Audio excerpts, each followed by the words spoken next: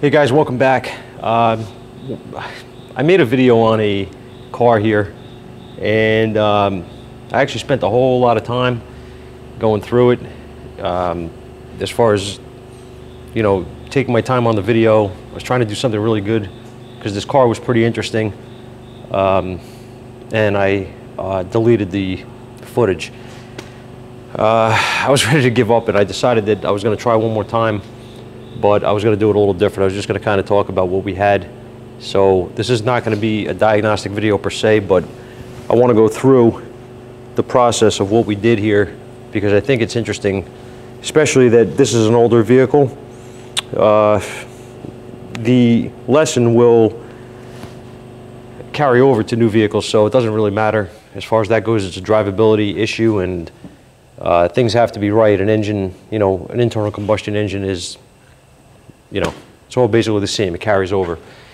So first thing I wanted to do is I wanted to thank a friend of mine, because a buddy of mine, maybe a month or two ago, was in here with a nightmare of a intermittent issue with a twin turbo Ford Explorer, and it turned out to be an issue caused by the dealer, and we fixed it. And he brought me a gift. It's pretty freaking cool. I've never owned one of these. It's the old Snap-on brick, the MT 2500. I've honestly never owned one.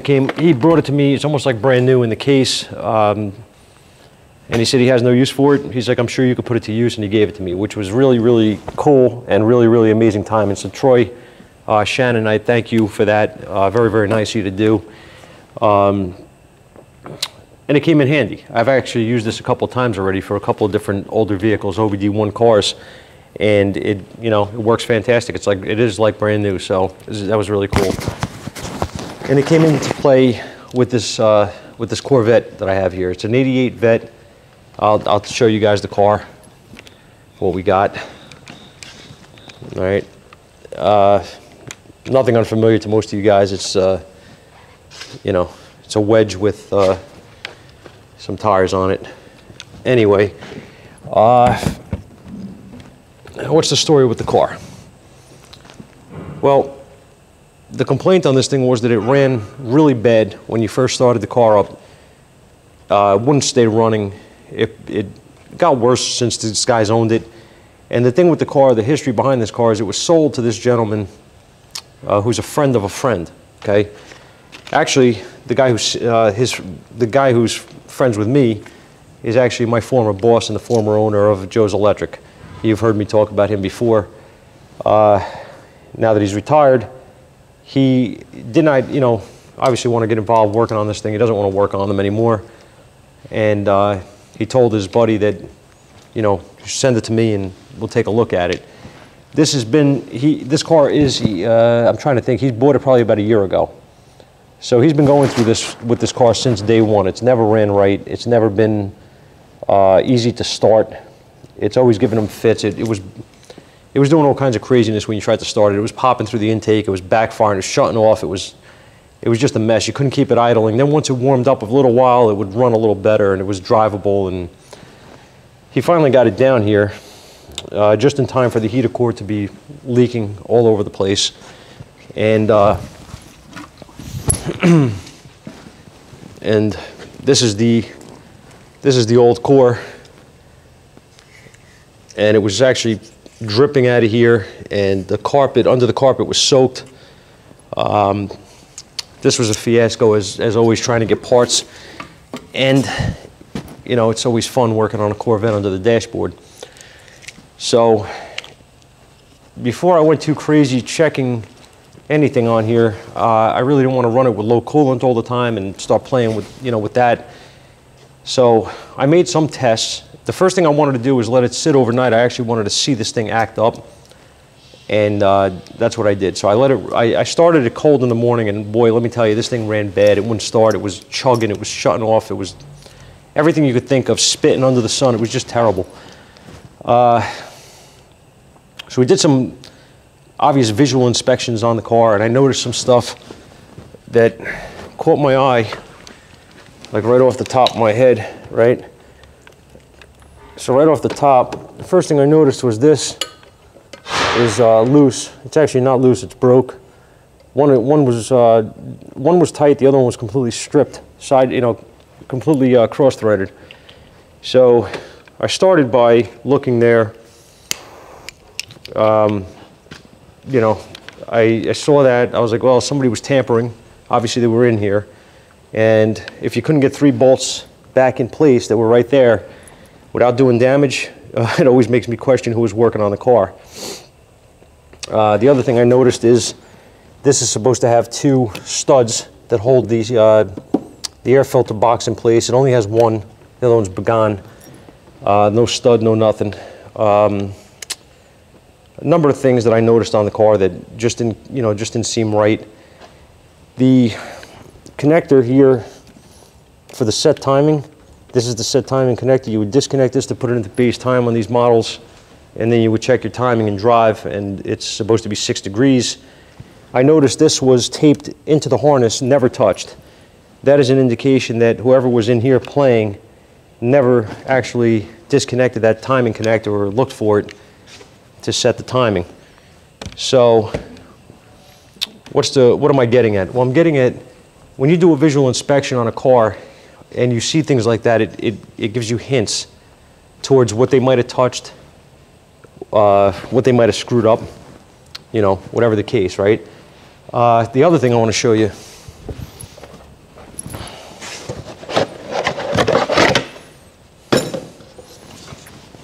this is the mass air meter off this vehicle. I'm trying to make sure that this will focus in. And if it does, you can read the name brand on there. All right, the original mass air meter on this car was a Bosch, and I wasn't aware of this until recently, but I was speaking to a gentleman from Automotive Training Solutions actually, and we were just talking, and he was telling me that these Bosch units were actually used on BMWs from back years ago. This is the system that has the mass airflow burn-off relay, and it activates the burn-off relay when you shut the car off in order to burn off any kind of debris that may be caught on the filament, so, the hot wire. So, in any case, I'm familiar with these systems, but I did not know that it was a BMW or European design until recently. So anyway, not that it makes a difference, that's neither here nor there. As usual, I'm getting off track. What I'm getting at is this car was tampered with. This problem was existent when he bought the vehicle from this other gentleman, and that tells you they were trying to fix this car. Unsuccessfully, right? So they changed parts, and they did not find the root cause of the issue, and I guess they gave up and gave up on the vehicle. They sold it. So now that we got our hands on it, now we have to verify things. We have to verify what's good, right? And find out what's bad on the car. So the heater core is broke. That's easy. That's easy as far as it's visibly broke. It's leaking. So pull that apart, put the heater core in it. I did some testing on the airflow and found that the airflow was not working properly. Something I want to talk about, guys, is that it's important is fuel trims. And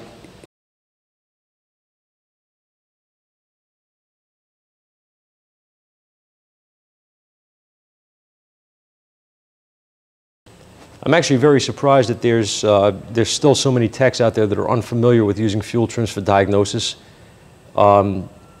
It's one of the most powerful things you can use for drivability, and one of the most obvious things you can look at for understanding whether the car is rich, lean, if it has fuel control, whatever.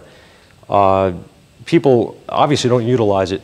A lot of people don't utilize it, and maybe they don't understand it, but if you don't, and if you're one of those guys that does not understand it, I suggest you seriously take a class on fuel trims and how they work. This is not going to be that video, but I'm going to explain a couple of things. Years ago, on these models, on these cars, they used the fuel trims were called block learn and integrator. Your long term was the block learn, your integrator is the short term. Okay, for those guys who are familiar with the newer OBD2 cars. Now, on the newer vehicles, long-term, short-term fuel trim, you're looking for 0 or thereabouts, right? So 0 is perfect, perfect air fuel. If you do not have 0, you have, I mean, well, if you have somewhere that's, you know, minus 10, plus 10, and above or below, you have something going on with the car. It's rich or it's lean. So if it's minus, it's lean, and it's pulling, if it's minus rather, it's pulling fuel out, so it's rich. Okay? Anything negative is that computer's pulling fuel. Anything positive, it's adding fuel, so that means that it's a lean condition. If you could understand that, you're halfway there, okay, to getting to diagnose these. With this car, it doesn't work that way. If you have 0 fuel trims on this car, the car ain't running. These cars are 128 is the magic number to make it stoke, right? So it's perfect. Anything below 128, and it's like it's minus 0, okay? Anything above 128, it's positive. It's above 0. So the same rules apply. Below 128, it's pulling fuel. Above, it's adding. With this car, I noticed right away that the fuel trims were about 155, 160. It was adding a ton of fuel. I also noticed the O2 sensor was doing absolutely nothing. So I started to check. I went to my O2. I wanted to get a scope signal at the O2. And when I went to the O2 sensor, immediately I noticed that it was loose in the pipe. So somebody had changed it, and they put it looked like a really cheap junk O2 in it, and they never tightened it. I mean, they didn't even crush the washer on it. It was just very loose in the pipe. They have to be tight. That's where it gets a ground. It grounds through the exhaust, and if it doesn't have that, it's not going to function properly. Seeing that it was a junk O2, and knowing this guy wants the car running right, for $22 or whatever the new Delco unit was, I bought one, and I installed it just as a fail-safe thing. The O2 has to work right in this car, so I put one in. They're cheap enough. They're, you know, it's not worth playing with a cheap unit. In any case, we continued on and found that, as I said, our fuel trims were still high. They're still 155. The O2 now would respond, however, if I added fuel to the system. You would see the jump in the O2, and that's telling me now at least that the O2 is not lying to me, right? So the next thing that I did on the car was start going through my testing on the airflow again, which I know the airflow on this thing was not working properly either. I found that it was obviously a Spectra unit. It's junk, cheap. They threw this in there trying to fix the problem with the car. It did not fix it. The distributor on the car was flopping in the breeze. It was loose. They never tightened the fastener on it. And you know, when I checked the timing, it was like 22 degrees before top dead center. I set the timing, the base timing correctly, relearned the idle, or attempted to, but the car would run like crap. The timing didn't fix the car. But I put it at 6 degrees where it belongs. It helped it start better, but it was still, once it started, it was, you know, all over the place. Trims were crazy. I got an airflow, I put it in, and I noticed something. With the new airflow, it went from 155 down to 138. It's not right, but it's a lot better. And the trims were still skewing, you know, up and down a little bit. They weren't right, but they were better. And I was like, well, all right, well, that airflow is definitely not working properly, but I'm going to put it on the side for now and go further, because what I noticed is that now with the new airflow in, not with the old one, with the new airflow, when I would race the throttle up, actually I should have said this before, when I had checked for, I thought I had a vacuum leak, I increased the RPM in the car off idle, and what I noticed is that the fuel trims didn't change. They didn't try to correct. So I was like, okay. So I put an airflow in it. Now when I raced it up with the new airflow, the trims actually do correct. They go to 128, they immediately correct. So I was like, this thing definitely has a leak. No doubt has a leak. Smoke test it, easy enough, right? Go to our mass airflow boot, right? Our intake boot. Pop this off, put a bladder in it, and smoke test it. Well, there were no leaks. To my surprise, no leaks anywhere. So I was like, oh boy. at that point, I decide I'm going to go old school on this thing, and I'm going to start blocking off vacuum lines just in case it's an internal leak. Check the PCV, no help. I went to the booster, blocked this off, and the car nearly shut off. It actually stumbled so bad as the trims dropped to 90. Okay, so at that point, we obviously knew we had a problem with the booster. I was actually pretty surprised because there was no smoke coming out. But what I did was I put the hose back, I ran the car for a few minutes, and I started to spray very lightly with brake clean around the booster. And when I got to the back side of the booster, the car just started to shake and stumble, and the trims were, going negative. So I was like, wow, this thing is definitely leaking, but it's not showing anything with a smoke machine. So be aware of that, guys. That's part of the thing here. You're not always going to find it with smoke. And when I show you this right now, you're going to be very surprised if I could find it myself. There it is. Take a look right here. See it? Huge crack all the way down, okay? And this is on the back side of the booster. And it was, where was the position on this guy? This way, yeah, this way. It was like this. Nope, my bad, my fault. It was actually facing this way, so it was against the firewall. Okay, it was actually facing like this, so it was against the firewall where this leak was. You couldn't see it, visibly. And here's our new one. Okay, so there's the new one. It was behind here, the crack, in the back here, so you really couldn't see anything. Of course, after I put the booster on, me being myself, I have to pull the new airflow off and put the old one back on and see what numbers I got. And I got numbers of 160, 155, 160 on the fuel trims. So this thing probably originally, or definitely originally needed a booster. This thing's been broke for a long time.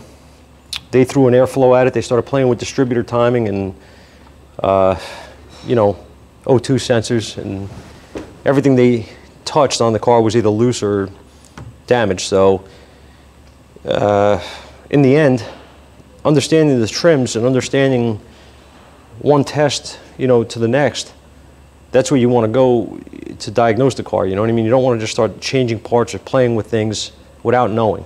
Don't just move a distributor. Check the timing, put a light on it, see what's going on. Do it the right way. Just as a side note, with this car, when we did check it originally, I had my scope hooked up, my amp clamp around the two injector drivers. This is a bank fired system.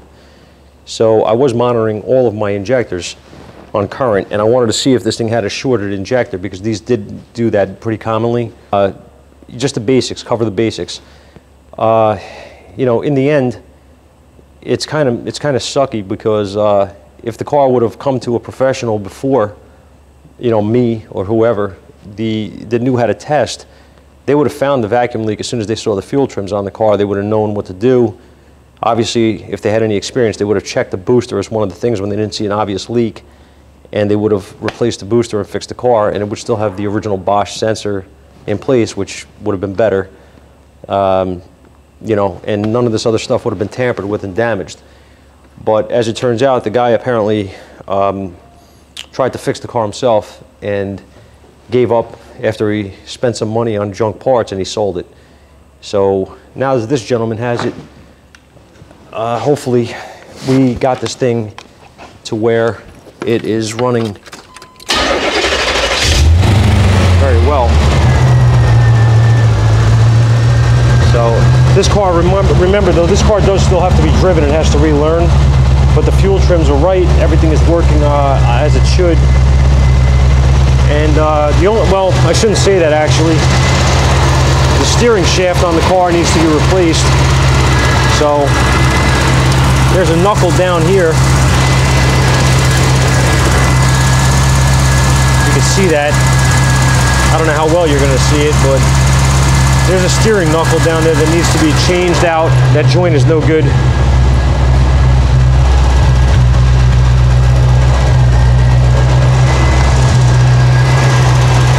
But that's a fix, and we're going to get this thing back to the customer as soon as I get the roof back on it, and that'll be the end of that, hopefully.